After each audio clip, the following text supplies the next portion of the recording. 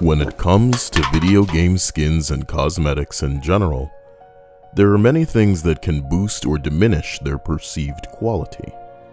One criteria most can agree on is variation from the default appearance.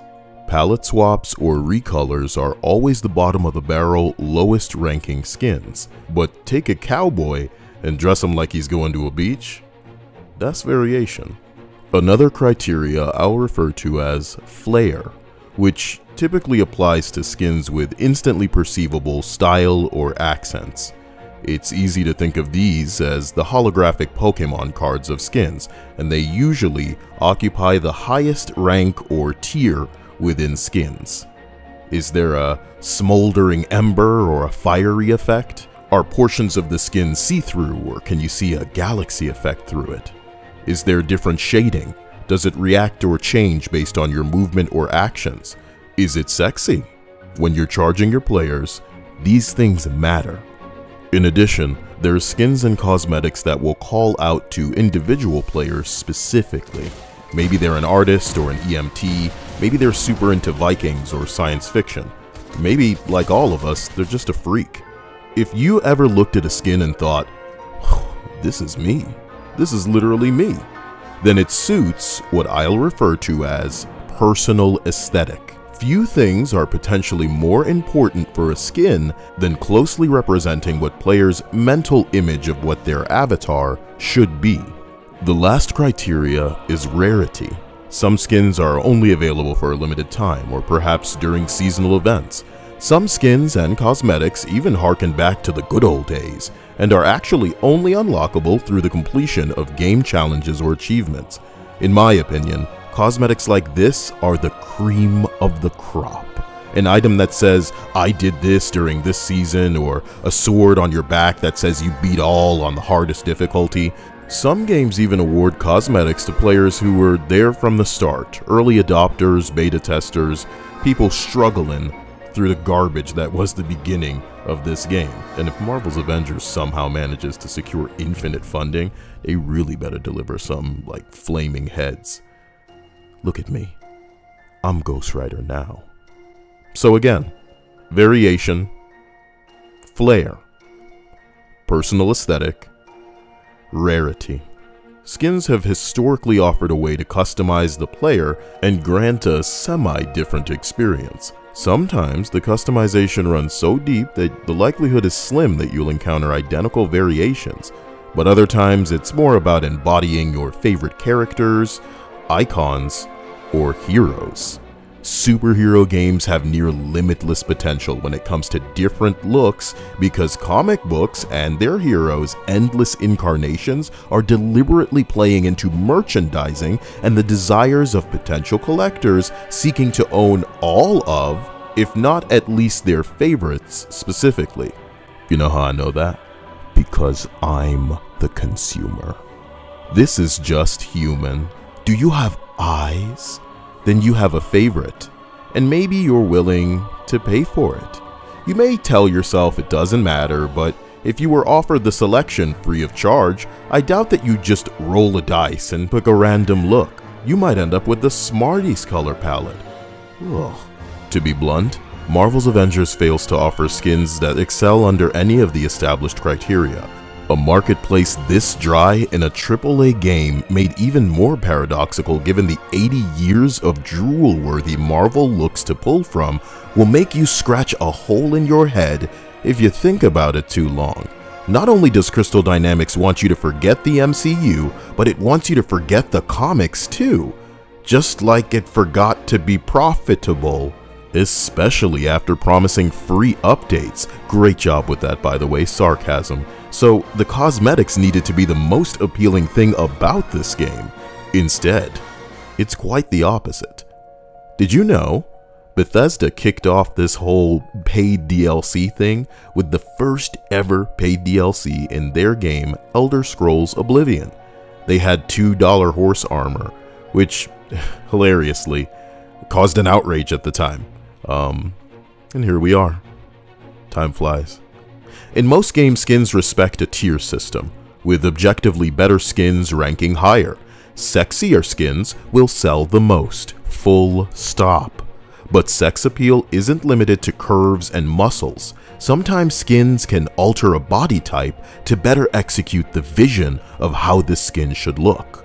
Or it'll change the look of weapons and equipment to further spice up gameplay. This offers additional incentive for people to buy. Marvel's Avengers and its ugly, unnecessary tweaks to Captain America's shield wouldn't be so big of a deal if it had a single variation where it changed the shield. Having come fresh off the movies, even the least comic book savvy people are aware of multiple shields for Cap and multiple hammers for Thor, and Crystal Dynamics lazily hasn't included a single alternate skin that will cosmetically change the weapons.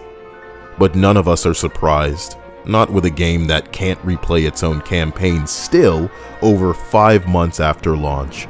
In every other game, if their skins have tiers, they understand them well enough to recognize the legendaries or highest tier skins as the most impressive that the game can muster. Even if it's not appealing on a personal level, most players should objectively be able to look at it and say, oh, I get it, that's, definitely legendary. Note the variation, the appeal to certain aesthetics. People's weapons change. If they have companions or mechs as part of an ultimate, they change. In Marvel's Avengers, schlubby, awkward, disgraceful, scrawny, and extremely unsexy skins poison the marketplace, with some skins hilariously asking $15 on top of the $60 people pay for this broken game. And again, if that wasn't enough, the skins are also terrible. I usually make jokes about Marvel's Avengers being like an SCP that's actually harvesting happiness and collecting data on just how much it can get away with and tormenting people, but the missteps here genuinely make most people, myself included, pity this train wreck and all the people strung along for the ride because of the decisions and choices of absolute madmen. Usually, insidious microtransaction garbage exposes the intent of publishers, investors, and developers to milk the players like the good cows they consider them. But this game is so bad, it barely has time, or manpower obviously, to consider without because of all the problems within. This isn't me being a coomer, this is simply factual. When you ingest Marvel's legacy, you see beautiful, fierce, sexy, and powerful representations of heroes, icons that at a glance embody peak physical condition, something you might aspire to be like. With hard work, you could definitely achieve. The same can be said of the MCU. That's America's ass. Beautiful mommies that could turn many parts of most of us scarlet, male or female. Dedication and intensity that will fire you the hell up. But comparatively, Marvel's Avengers' choice and design was never going to impress anyone, and it didn't accidentally happen either. The choice was deliberately made to force the design with the clear belief that the IP would be able to carry the weight of all of this bullshit. Because the fanboys will just consume, and look at your broke ass now. Even if there were more than 4 or so decent skins in Marvel's Avengers, there are few venues to show them off, which is a very important part of a profitable game. I'm well aware, as a consumer, that tricking players into purchasing things is an insidious tactic and practice, but looking objectively at what makes sense and what makes money, I can't help but question if a teaspoon of sense went into this game. A few extremely intelligent decisions made in Fortnite include, but are not limited to, the lobby. When you load into Fortnite, you can invite 1 to 15 friends that will visually appear in your lobby with their skin and back bling visible. They can use any of the emotes that they own while in the lobby, which not so subtly advertises their skin, back bling, and emote to the player. Also, When loading into a match, you're teleported to a starter island to wait for the lobby to fill. Here, the dozens of players that you'll fight on the island will instinctively show off their favorite or even newly purchased emotes, unwittingly advertising to the player. This drives sales. Social hubs that fill a lobby with random players like Destiny's Tower offer the same spotlight for cosmetics. Whether achieved through beating an activity like a raid, secured during a special limited time you had to be there type event, or even as a gaudy reward for purchasing an obnoxious $100 plus collector's edition, players are often dazzled enough by the flair and rarity of items that they likely haven't seen before to ask players, "Hey, where'd you get that?" And whether the other player chooses to answer or not, their pride in their aesthetic grows, along with their pride in their purchase. Fortnite did Marvel better than Marvel's Avengers. How does that taste, Crystal Dynamics? You could have an Avengers tower like Destiny, like Marvel Heroes did. You could have a lobby. You could have had patrol mode. Destiny did that 7 years ago. I've heard of minimum viable products, but this is ridiculous. I'm in love with the actress who plays Agatha Harkness. I said it. When it comes to rarity, Fortnite doesn't just have cosmetics that haven't appeared for multiple years. Its shop rotates daily and offers no guarantee that when some things leave, that they'll be back anytime soon. Insidious, for sure. But it does make some of what you have feel special. You know, bang for your buck. I can admit, I genuinely don't want some of my favorite things to return to the shop specifically so others cannot have them. Quite frankly, fuck them kids. Fortnite is killing it in the collaboration department too. Walking Dead, Predator, Terminator, Ryu and Chun-Li. I'm surprised they didn't get Samus after they got Master Chief and Kratos. But looking over at Marvel's Avengers' ugly, casual tank top and pants outfits that most might refuse if you were to give them for free, that y'all are hilariously charging $15 for, I'm sorry.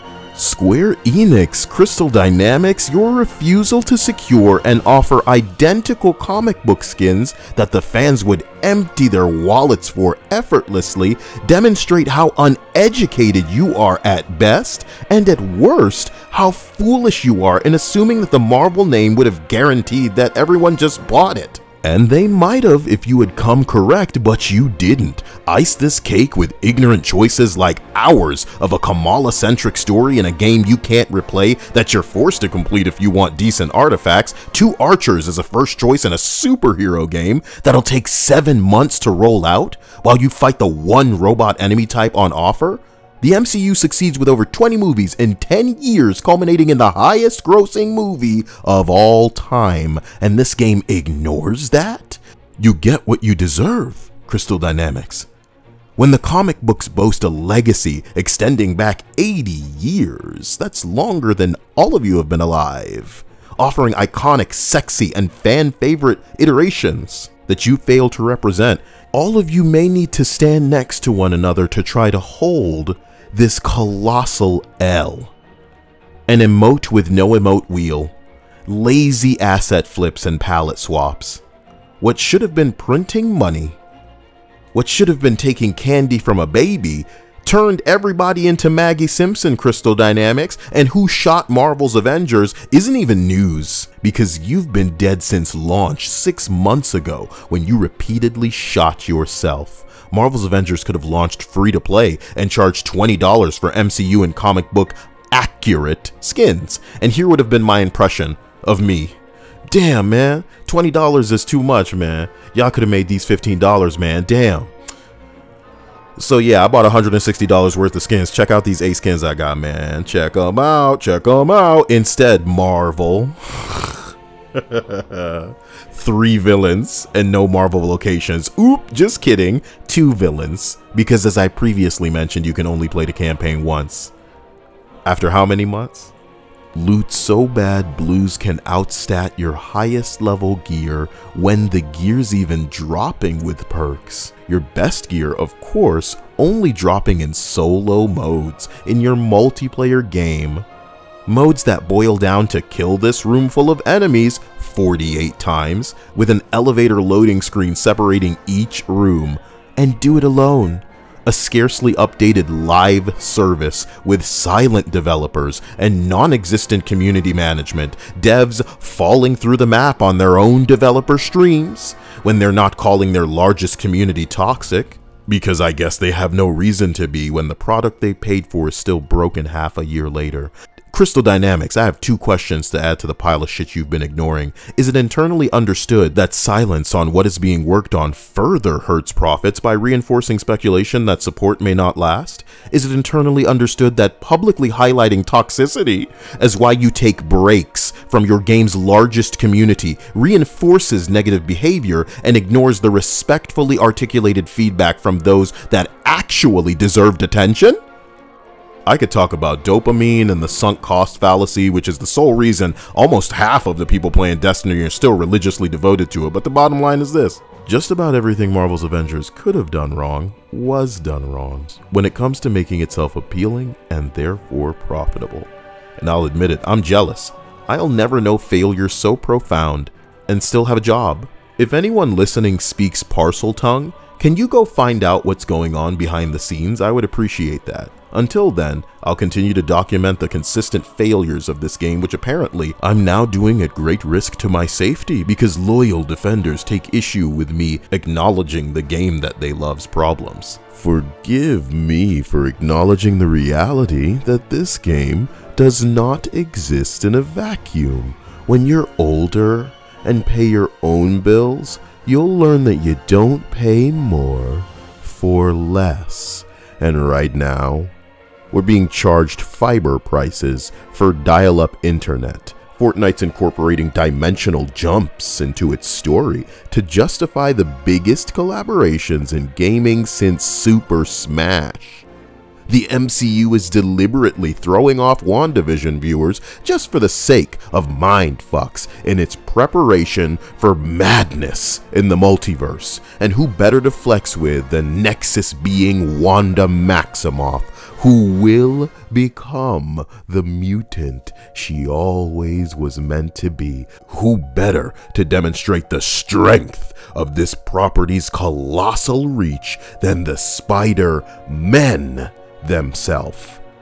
The only thing Marvel's Avengers is collaborating with is the garbage, and even that's disrespectful to the trash, because some people rake in some serious hauls dumpster diving, lazy, uninspired, unfinished, ignorant of the climate that you're currently fucking releasing in, disrespectfully silent in the midst of the most confusing dropped ball many of us have ever seen.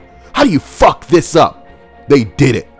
And somehow, with updates that are locking content, making achievements impossible, and removing features, making it so perks aren't activating abilities, you're making it worse still? I did hope and still hope that this game gets better, but I've been hoping for 6 months. And the decisions actively being made on a daily basis deserve consequence. I can't imagine what Crystal Dynamics' future could be until they sort this shit out. I believe this game does damage to the Marvel property, and it is not my desire to see someone who might have enjoyed this universe turned away at this dog shit. I hope that this video has provided you insight into what may have seemed a critical mentality. I just see a bigger part of this picture. If you enjoy this game, more power to you. That's all that should matter. Me acknowledging this game's problems should in no way diminish your fun. Just like people getting butthurt doesn't erase the facts. Questioning and recognizing bad decisions are not personal attacks on people. And if you're in love with this game, bruh, good. There's an obvious and transparent effort, however, to cover up this game's laundry list of issues that people are outright lying about. And this sickness motivates me to inform other consumers, regardless of how toxic or hateful that makes me in the eyes and the minds of these Kyle-obsessed illiterates defending this game. Shills, defenders, if you're watching this, you're part of my origin story. Because if the creators could be less ridiculous and more human, stop manufacturing hype and sweeping all of the fucking garbage under the friggin' rug, I wouldn't feel the need to do this. I wouldn't be here right now. Shout out to the devs for breaking the game further with perks and all this garbage. And instead of saying something specifically about it, you haven't said a damn thing. Because for y'all, that's normal and that's acceptable. And all the people that you see making content on a daily basis for this game that haven't mentioned anything about their silence as it pertains to the things that they have broken, fuck them, fuck Crystal Dynamics, fuck all of y'all, and good luck, Crystal, because even if you had it, it won't be enough. It won't be enough, my dude, it won't be enough. Hold on, it won't be enough. Thank you all so much for watching. Spent a portion of my birthday editing this and I meant to have it out earlier, but shit happens. Get this to 900 likes and I'll make another Marvel's Avengers video. I keep increasing this thinking you guys won't make it, and then, you know, you put it right back in my mouth, so yeah. I do want to say very quickly, in case anybody legitimately thinks I did anything to Super Rebel, he just saw a post on Reddit. It had nothing to do with me. The post was acknowledging how he, you know, generally just regurgitates the general sentiments of the community if he's not busy overhyping things. And he made a 1-minute video saying how, well, here's no personality, as if to imply, you know, his personality is what gets that minute marker all the way to 8, very specifically 8, you know. The true irony, though, that even though that last video he put out was a minute long, he still took the time to acknowledge and get people to click his sponsor, and then his comments erupted saying, hey bro, I like this new format. you know that was not the reception he wanted. But no, I'm not laughing at it, you know. Either way, I hope they enjoy talking about what's like a month or 2 months down the line, maybe. Hawkeye coming out when? And I'll talk about what's going on right now. Thank you again. Later.